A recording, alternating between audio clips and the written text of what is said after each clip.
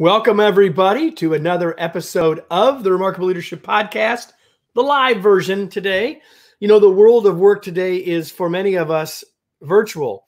As leaders, if you're leading a virtual team, you are also a virtual teammate. Today, we're going to want you to wear both hats, the leader hat and the teammate hat, for this timely conversation. And as I said, this is another live episode of the Remarkable Leadership Podcast.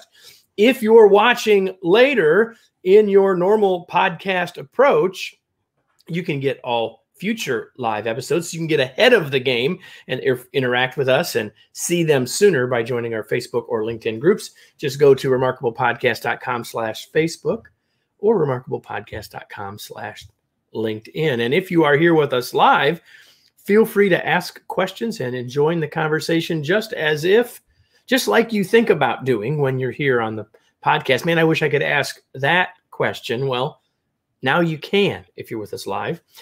Today's episode is brought to you by The Long Distance Teammate, our new book. If you work remotely and want to be more effective, more productive, more engaged, and more connected, this book will help you get there, because there's a big difference between working from home and being an engaged and effective remote teammate. You can learn more and pre-order your copy today, starting at longdistanceteammate.com. And today is a special episode because if you're watching, you can see that my guest here is Wayne Turmel. He's the co-author of that book. And Wayne and I have been working together for a number of years, and I believe I was on his podcast way back in the day 3 times or something like that. And I believe this is the 3rd time that he's been on with me. Once a couple of years ago, once at the start of the pandemic when everyone was freaking out with all of the remote work stuff. And now today to talk about this new book of ours, The Long Distance Teammate. So Wayne is a longtime expert in remote work and remote leadership, remote communication. He's written a number of books. We'll talk about some of those as we go. He's not only written a number of business titles and co-written some of those with me, he's also written a number of novels, and maybe we'll get him to talk a little bit about that as well. He is my friend. He is my colleague. I write his paycheck, but more than that, I'm happy to have him here today with me again. Welcome, Wayne, back to the Remarkable Leadership Podcast. Well, thank you. And I have to tell you, of all the things that you have written, my paycheck is my favorite. Well, there you go. Well, that's good. That is excellent. All right. Big fan of your work. All right. So I didn't do the formal introduction. Here's where Wayne is from, British Columbia, and all that stuff. But you do have an interesting journey, and I often open these shows, Wayne, by asking people to tell us about their journey. But I want to ask you a little more specifically. So you didn't wake up, as an 8-year-old saying, I want to be an expert in remote work and remote communication. But tell us a little bit about your journey. But mostly, I really want to hear about how did you end up in this whole remote space long before most anyone else was thinking about it? Oh, wow. Okay. Well, a lot of people watching this, I'm sure, are familiar with some of my work in the past. So I'll give you the truncated version. I actually was in the entertainment business for a long time. I was a stand-up comic. I was a would-be screenwriter. That's what brought me from Canada to Los Angeles. At some point, the wife and child insisted on eating. And so time to get a big boy job, as I like to call it, running away from the circus. And so I flailed around for a while trying to figure out what could I do with a almost 20-year hole in my resume, and realized I only had one marketable skill at the time, which was I stand there and talk. So corporate training seemed like a reasonable place to go. And so I kind of took all the courses and stuff that I could take, short of actually going to school like a regular person, and got a job with a training company, turned into a bunch of stuff. I was the head of training for a company called Communispon, which was big in the presentation skills space. And I realized pretty early on, this is 2003, 2004, somebody said to me in class one time, presentation skills are great, but I only talk to real people like 4 times a year. And I said, what do you mean? And say, well, I work remotely from everybody else. And there's this new thing called WebEx that we're using a lot. And that's mostly how I talk to people. And I realized that that this was going to be a critical tool in people's lives, this ability to communicate that way. And nobody was teaching people how to do that. And so when you took it upon yourself, Wayne. Well, when I started inside the company I was working in, trying to get them to pay some attention to this, as this was going to be a trend. And then when, as all good things do, you know, I find myself in the parking lot with my stuff in a cardboard box, which is how most consultancies get started. I thought there's something here. And that's when I started greatwebmeetings.com, and I was doing the Cranky Middle Manager podcast. And that's about the time that we crossed trails. Yep. And then jumping forward, you really did become the expert on remote communication, remote presentation skills. And then it's like the old commercials. For the Victor Kiam. I liked it so much I bought the company, right? So that's kind of how that's how it all happened. So enough about sort of the past. I really want us to talk about the future, but it does help people get a sense of your background. Wayne, go ahead. It does, and I think it's really important for this conversation is that, you know, one of the things about working remotely is can you build real relationships? Can you do stuff? I mean, you and I knew each other for several years before we ever met in person. That's correct. And even once we decided to work together, we actually physically were together 2-3 times a year. So we've never been together much more than that. Right. Actually. So we have been living this relationship building collaboration thing, not just as kind of experts or consultants, but it's been my life for over 15 years. And together we've worked now, 6 or more? 6 or 7 years. Yeah. Something like that. And and I've had at least part of our team be a remote for almost a decade. So the title of this episode is what it takes to be a long distance teammate. And we consciously picked the word teammate. So Wayne, talk about the difference between team member or teammate. Why were we conscious about that, and why is that important? Well, I think one of the challenges that people were facing is a lot of people were working from home, working remotely. Anybody who answers to the same boss is a member of the team. And that's fine. You can individually do your thing, but most of us aspire to more than just being an individual cog in the machine. Work has a social aspect and a psychological aspect. And, work for most people involves working with other people. And that can be a transactional experience, or it can be a pleasing, fulfilling, energizing experience. And the word teammate had that psychological oomph to it, that being a member of the team is kind of the floor. That's the bare minimum. Well, and you can be saying, hey, you're on the team. Okay. But what does that mean, right? Like that next level of now I'm a part of something. It's a part of me. I care, all those things, right? Well, it talks to how much, if I really care, I'm going to give you some discretionary effort, right? If a member of the team is struggling, I'm going to jump in to help. If the team is hitting its goals, I'm going to be excited and energized by that. There's a step above just ourselves. And at the same time, there's a very self-driven piece of being a teammate that a lot of people don't pay attention to. There's this notion that being a teammate is a selfless act and you're constantly giving, just as the whole idea of servant leadership can kind of have a dark side where you're doing all the giving and not getting what you need from it, right? Yep. Being a teammate doesn't always mean while it frequently does mean taking one for the team or doing some discretionary effort or whatever, it doesn't mean you're constantly sacrificing yourself on the altar of the team. Yeah, I'm reaching around here for a copy of the book, and here it is. There's a key word in this title after the word teammate. The next word down here is engaged. And so I want to talk about that for a second, because I think when we first started thinking about this book, before we had a title, we were first having a conversation with our publisher about it, we talked about this word engagement. And, you know, I like to call it the myth of engagement, which says engagement belongs to the leaders. And this is the Remarkable Leadership Podcast.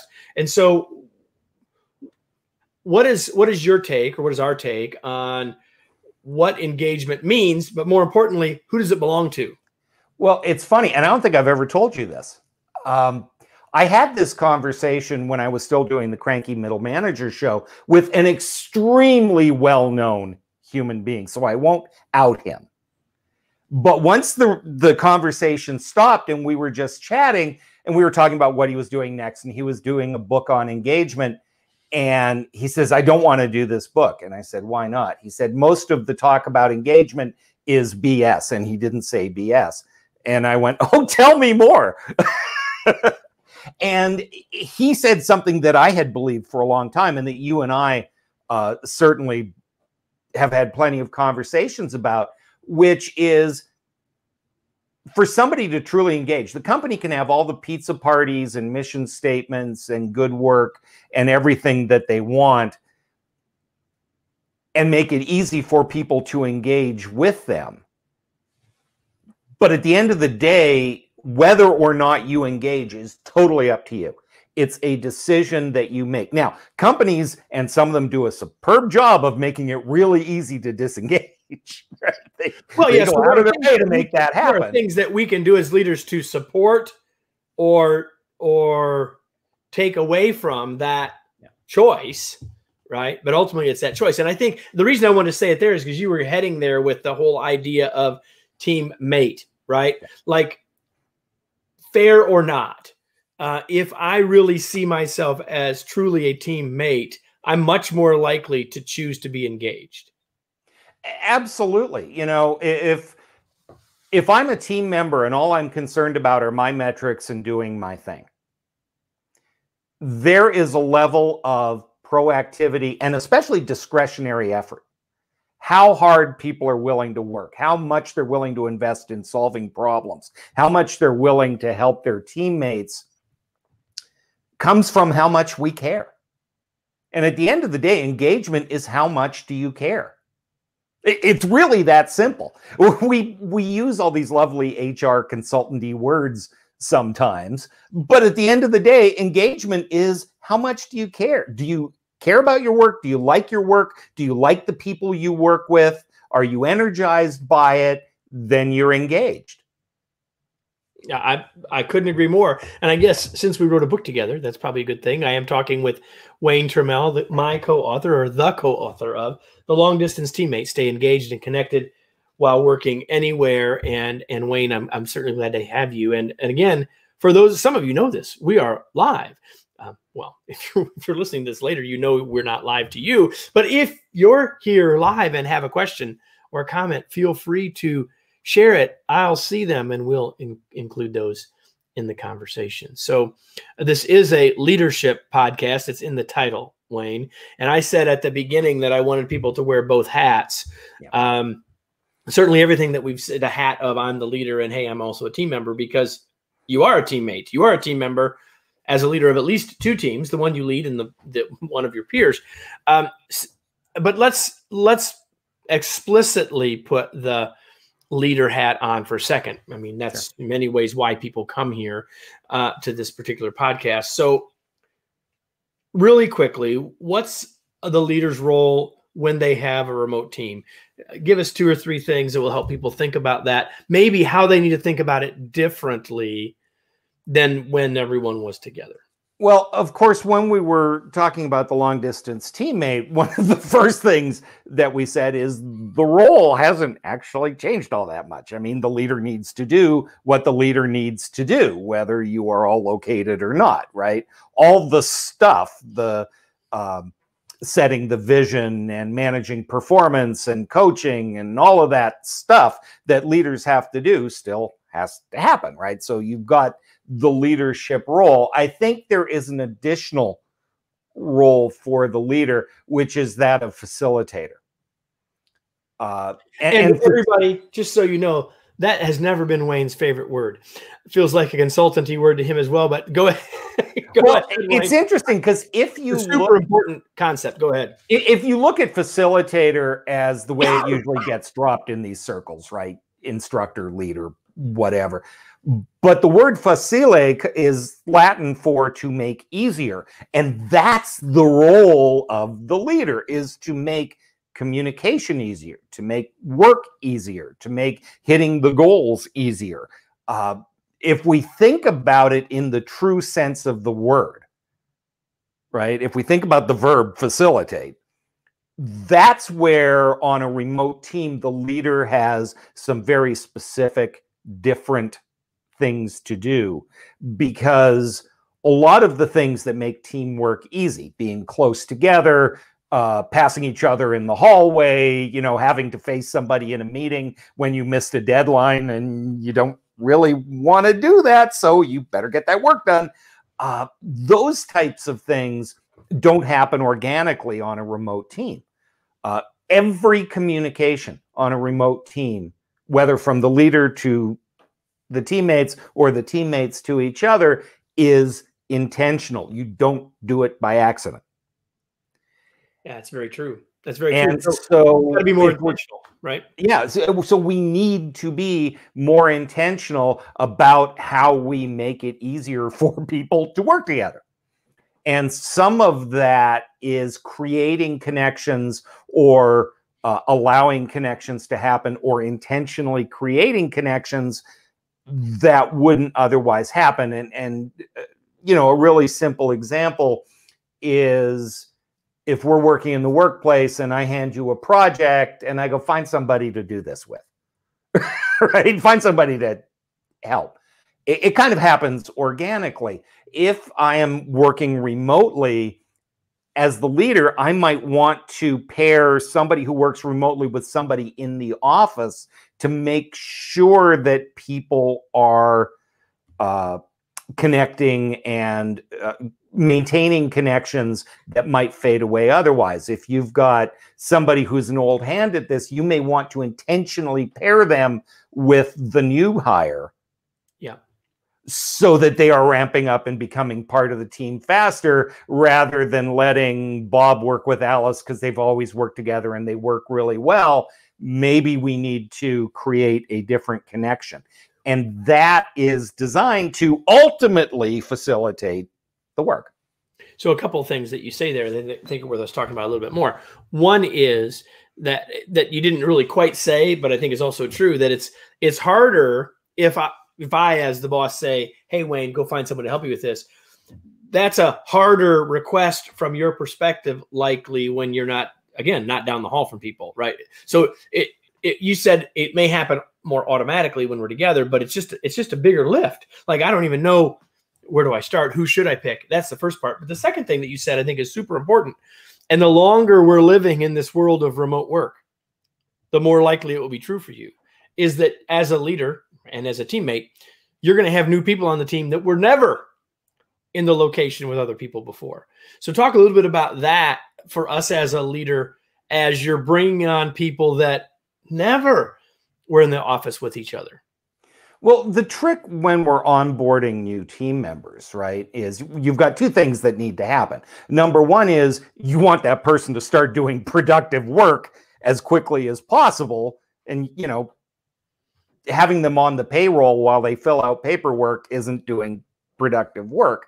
But the other thing is you want to facilitate the team forming and coming together as a team as quickly as possible. And that means people need to get to know each other. They need to start to develop trust, and they need to start to develop the personal connections. One of the biggest problems on remote teams, and it's hard to know when it's happening until it's too late, is exclusion.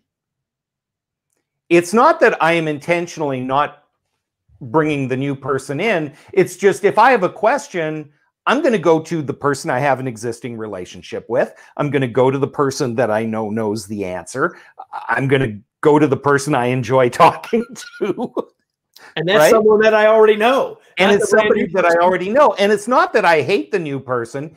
It's that either I don't know what they know, and so maybe if I need a quick answer, that's not the most productive use of my time. But it's also, I literally don't think about them because they're not sitting right there at the next desk staring at me. It's out of sight, out of mind. And while it's corrosive and a problem, 99 times out of 100, it's not intentional. It's just, I literally didn't think about that person when I needed to do this task. Yeah, absolutely. Absolutely right. So I want to get at a couple of very sort of specific areas for us as teammates. But before we sort of fully leave the leader space, I want you to put on your future hat for a second. I mean, you are an author of a book about this, after all, Wayne. So the question is, what do you see as we're having this conversation on the first work day of the year? And if people are subscribed to the podcast, they're getting it before the middle of the month in January. What are the challenges that you think remote leaders, long distance leaders are going to be facing, that the ones that you can say with certainty we need to be thinking about today? Yeah, I think there's two that come immediately to mind. One is that, and I've been calling this, and this is horribly consultancy, I've been calling it the new abnormal, which is this notion of a lot of people have been waiting for this disease to magically go away and then we can go back to the way things were, and it ain't going to happen. And not only is it not going to happen, it's not going to happen at different times in different ways, depending on where you are. It's not only country to country, jurisdiction to jurisdiction. If you've got an office building with 20 companies in it, every one of them is going to be working on a different time schedule, different amounts of people in the office at the same time, all of that. And so starting with the team level and going out to the organization, you're going to have to be really, really aware of how are we going to do this? How are we going to get work done? And then over the year, that is likely to change. Yeah. But we need to be very aware, and we can't wait for somebody else to make those decisions. We need to do that. And leaders are going to step up and say, hey, we can't wait for this to go away. We need to figure this out. That's one thing that's going to happen. It's going to put more pressure. Can we stop there for one sec? Hold your second thought. And that is, as a leader, you don't have to have the answers to all that either. You can get your team. In fact, we would strongly encourage you to get your team involved in that. Okay, here's where we're at. What do you all think? And here's the thing. Don't ask if you don't want their help, number one. And if you're the person sitting there saying, I can't wait to get everybody back in the office, that's a whole nother issue, because it probably isn't what you're going to get, or even what your team members all want, right? Well, and that leads us to the second thing, right? Look at us bouncing off each other. That leads us to the second thing, which is the one thing we do know is going to happen as offices reopen and we reconfigure the work, is the balance of people in the office full-time versus people working remotely full-time is going to change from whatever it was. The hybrid team is going to become more and more the norm. Even if organizations decide, hey, 2 days a week, we're going to have everybody in the office for meetings and collaboration and good stuff, and then let people work from home when they want. And there's going to be a lot of that. That's going to change the dynamics of how teams work. And that's going to be a huge change. Just think about it from a personal perspective. Now for 2 days, I'm going to go in and I'm going to be in full on interaction mode. I'm going to probably be in more meetings than I can even imagine. And now how do I prioritize the rest of the work that still has to happen? And then how does that shift when I'm home? Some people are going to like one of those things more than the other. There's 100 things that we need to unpack. We don't have time for it here, but you're exactly right. Well, and it's going to affect multiple things, right? Think about HR. The genie's out of the bottle in terms of working from home. There are a lot of jobs that people didn't think could be done remotely that are getting done just fine, thank you. And by the way, a lot of those people are really good with not spending 3 hours a day in the car to make that happen. Now, it's not that they're saying I don't want to go back to work, but I could work from home some of the time. Hey, my wife, she loves working from home. And Lori says, in a perfect world, I'd like to go in about 1 day a week. And right? We're going to get a lot of that, but that's going to fundamentally change the way we operate. It's going to change the way we organize our work week. Hey, Wednesday is go to the office day, which means Wednesday I'm in meetings all day. And that's fine because that has to happen. And by the way, I like the people I work with, and seeing other human beings is a beautiful thing. But it's going to change the way we organize our work week and our lives and a lot of things. And the repercussions, we literally have not begun to calculate how much that's going to change things. And I'll put another wrinkle in there, is that there are some organizations that have grown during the pandemic, Lori's situation being one example, where even if you wanted everybody at the same time, you couldn't. Or some people are going to say not everyone wants to be there because even after some of the COVID stuff is calming, people aren't going to want to have that many people in space. So we're going to have some people, everyone's coming 2 days a week, same 2 days. And we're going to have some places where everyone's coming 2 days, not necessarily the same two. Whole other set of repercussions, right? And as leaders, he says, remembering what this is all about, as leaders, we need to think about how are we going to organize our time? How are we going to facilitate those meetings and those conversations that need to happen? Really simple example. One of the things we hear about or heard about before March was, oh, these hybrid meetings are a nightmare. You've got 5 people in the conference room around the conference table, and you've got a couple of people dialing in, and there's all kinds of inequity and frustration, and there's all kinds of things. Well, one of the things that's going to happen is, as a result of everybody having learned how to use a webcam, and we have been bludgeoned into Zoom land to the point where it's no longer a big deal, is there going to be fewer of those meetings and more meetings that are completely online, even when some people are in the office at their desk, because it levels the playing field and makes it easy for everybody to contribute equally and do all of that. That's a really simple, but it's going to be a massive change in the way we function. Good news is it won't be for us, because that's the way we've been doing it for a long time. So that's just not a hypothetical suggestion. That really does work. And there have been many times, although not in the last several months, when there were 2 or 3 people in this building with me, where I'm at right now, who didn't come in here, or we didn't go to a conference table for everyone else, like Wayne and others, to join us, but rather everyone sat at their computers, doors closed, so we didn't have reverb and echo and stuff. And that's how we've done it. And I strongly would recommend that. So I want to talk about a couple of things in the book. In the book, we are talking with Wayne Turmel about the brand new book, The Long Distance Teammate, Stay Engaged and Connected While Working Anywhere. There's a couple of things in I'm going to talk about one thing that we get asked about all the time that we address in the book. And one thing that we sort of we believe we're bringing to the fore in the book. And the first of those is the one we get asked about all the time. And that's remote productivity. So now leaders as teammates and leaders thinking about their teammates, all the same. Like give us a couple of pieces of advice, Wayne, about what we can do to be more productive when we're working alone, by ourselves, at home or wherever. Yeah, well, the first thing is make sure you understand the term productivity, because it's really, really easy to be kind of buried alive in your task list and work really, really hard and not be productive. I mean, at the end of the day, and I'm a big fan of simplifying consultancy terms, right? So We've not productivity, figured that out today, Wayne. Not at all. We haven't figured that out. Productivity is doing the right work at the right time in the right way. That's what being productive is.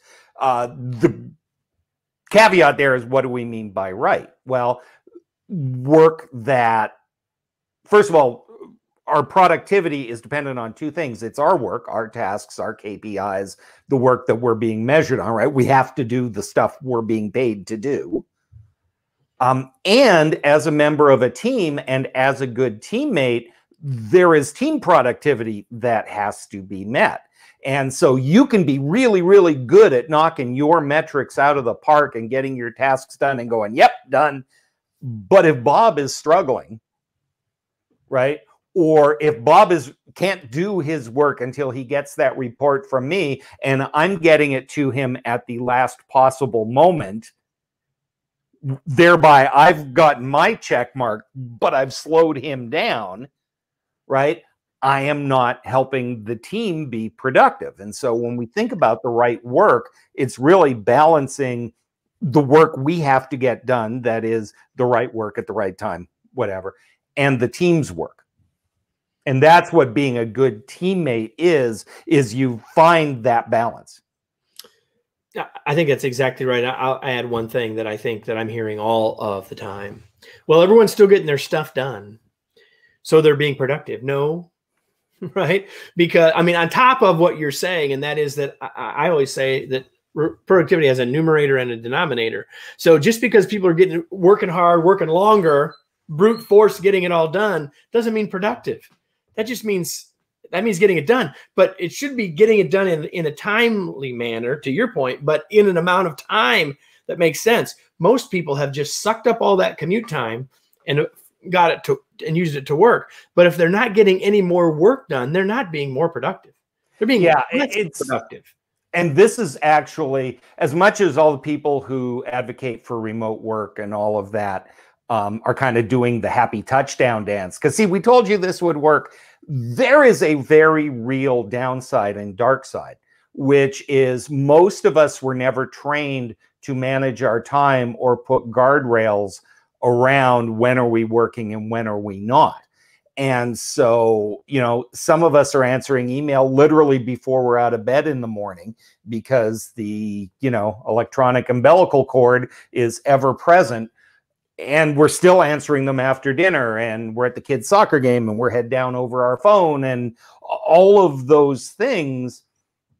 At least when there was a structure, as much as we hated it, there was a structure. Your day began and ended. And when you were in the car, work was over. We're now having to learn how to work very differently. And so, even though, as you say, the numerator and the denominator, and nobody told me there would be math today, but I didn't give you any numbers. That's true. But, you know, that is the amount of work in the amount of time. Right. Yeah, it's exactly right. And by the way, leaders, you're impacting that. And I've been a culprit of this, and I think better than I used to be, of sending emails whenever worked for me and sending the message to everyone else. Oh, I guess I should still be working. Or I don't want to be the last one to respond to that email or that Slack message or instant message, whatever it is, Teams message, whatever. And so we've got to be really careful about that. I got one more thing, Wayne. I knew that this would be engaging and this would probably go longer than it probably needed to, but I've got one other thing that we talk about in the book that is new, I believe, that I'd like you to talk about just a second. And the phrase is that we call it ethical visibility. This book is about how do I be an effective team member, and it's about how do I be productive and all those things. But there's a career component to the book, because the longer we're working at a distance, the more we've got to think about, okay, how do I advance my career? So talk a little bit about ethical. Well, this goes all the way back to engagement, right? Which is one of the fundamental problems with the way we usually think about engagement is we're giving, we're taking one for the team, we're being proactive, we're helping our teammates, we're doing all that stuff. But in order to stay engaged over the long term, we need to be getting stuff.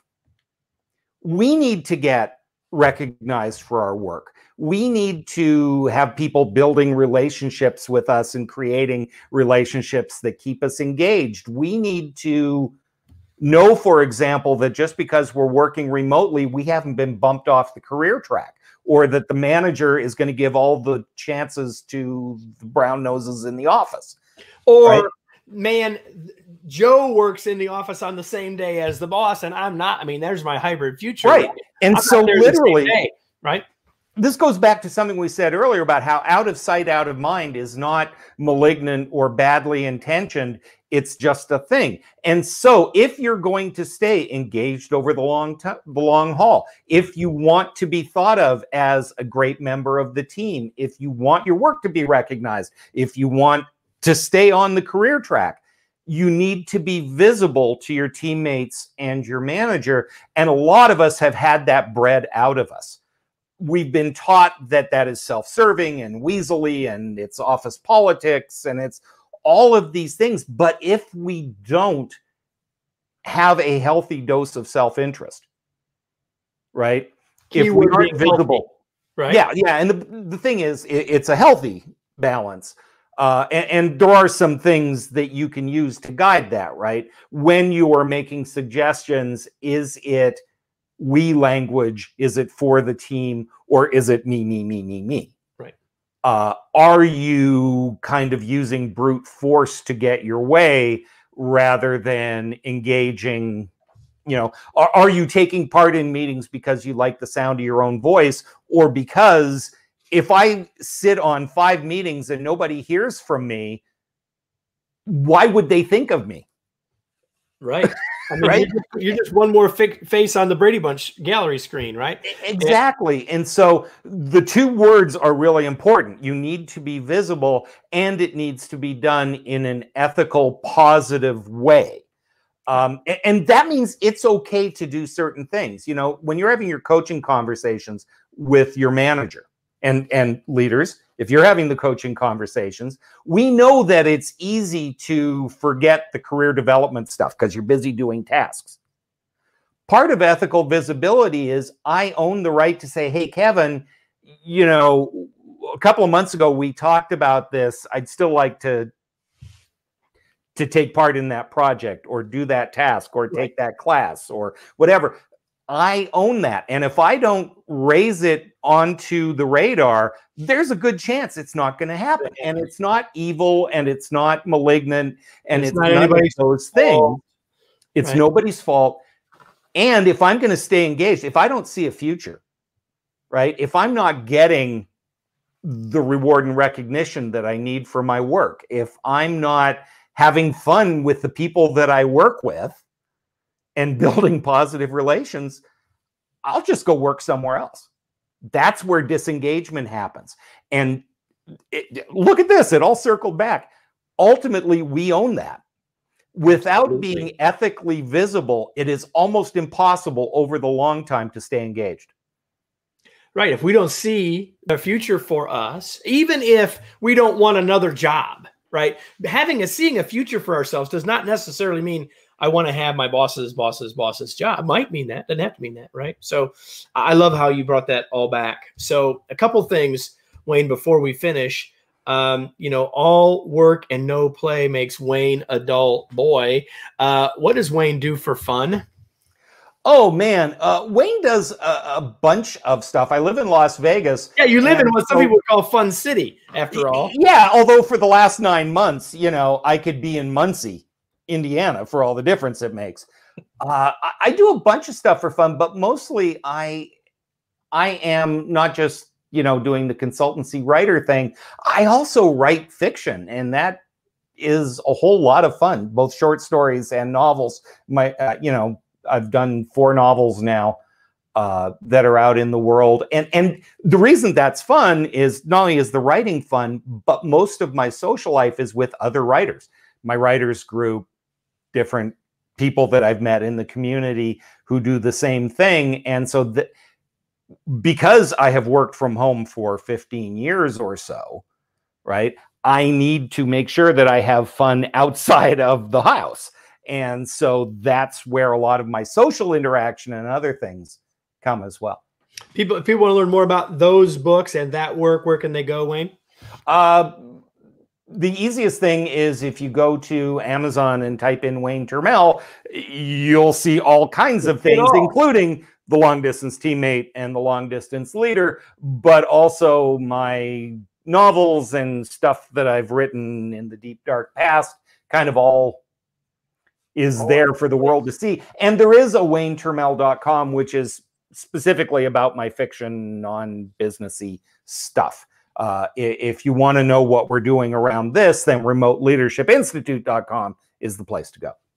So I have never met a highly effective leader that wasn't a reader. I've never met a good writer who wasn't a reader. So the question I ask every single guest, Wayne, is what are you reading these days? Tell people one thing or a couple things you're reading. Doesn't matter what it is. Over the holidays, I made a very intentional effort to just kind of chill. And so I read, there is a writer who tortures me. His name is Mark Halperin, and he wrote A Winter's Tale and Paris in the Present Tense. And I just finished reading A Soldier of the Great War. And the reason he tortures me is that his prose is so beautiful that it makes me just want to hang it up, because it's like I could never do that. But it's just wonderful, wonderful, beautiful, lyrical stuff. And I wish I loved anything in the world as much as he loves New York City. When he describes New York City, it's just amazing. And I've been to New York. I mean, it takes some work to make me love New York, but he does it. We just got a comment, and I'm going to put it up here before we wrap up. I think it's helpful. And we've had 3 or 4 comments. This one, and I happen to know Tracy, as it turns out. Hi, Tracy. Having been a work-from-home teammate for over a decade, I truly appreciate this conversation. I'm looking forward to a new world of work where the flexibility stigma diminishes and diversity is embraced as women strive to achieve work-life effectiveness. So I think that's an excellent point. We've had some other great comments come in from folks about the thoughts about productivity and clarifying how we think about that as well, which I think is great. But Tracy, what Tracy said though about the flexibility stigma is really true. It relates to women, certainly, right? Traditionally, a kid gets sick, somebody needs to work from home, mom's the one that goes, right? And that bears on how people view her career track. A lot of HR departments have kind of said, okay, you can work from home, that's a perk, but you have basically taken yourself off the career track. We have assumed that you are choosing lifestyle over your career. As the stigma starts to go away, it's going to create opportunities, not only for women, but for people in small towns, for people with disabilities. All kinds of new opportunities are going to go there. And there's a whole conversation about the flexibility stigma that I'm totally stealing that phrase. I see it has been stolen. There you have it for sure. Because we've had that conversation, but we haven't had the phrase. And thanks to Tracy, we now have it. Now, speaking of those of you who are in the audience, whether it's live or later, I have a question for you before we wrap up. And the question is, now what? What are you going to do with this? Whether you have your leader hat on and you're thinking about how you can support your team members, or whether you're thinking about it as a member of the team and as a teammate, what are the ideas that you're going to take from this and take action on? Because until you take action, it's hard to think about this as being of much value. And while Wayne is pretty darn entertaining, hopefully you got more from this than just a little entertainment time. So Wayne, any last chance, any final thought before we wrap this up?